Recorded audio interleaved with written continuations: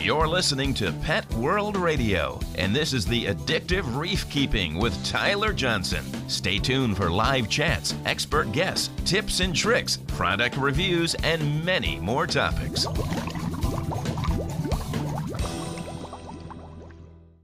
Hey, Tyler Johnson here. I figured I'd just give you guys a little tip that I have finally done to my tank. It's been years since I've actually done this, but I don't know how many times I'm always looking for a rag or looking somewhere to dry my hands off after I'm working on my tank, and it seems like it's this endless cycle of looking for towels.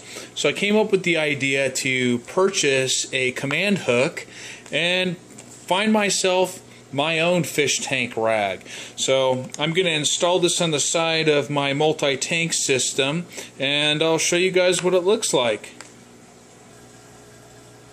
So as you guys can see, I got the command hook installed right on the side of my multi-tank system, and I am super excited for this. You know, when I got to work on the tank, I can grab my towel, swing it over my shoulder. When I'm done, I can hang it up right there, and it'll be dry for my next use. Now look at this, guys. This is actually solid metal. So these are really cool hooks. They actually look really good on any stand, and these are removable and reusable. You just buy the new sticky adhesives and stick them on the back of them.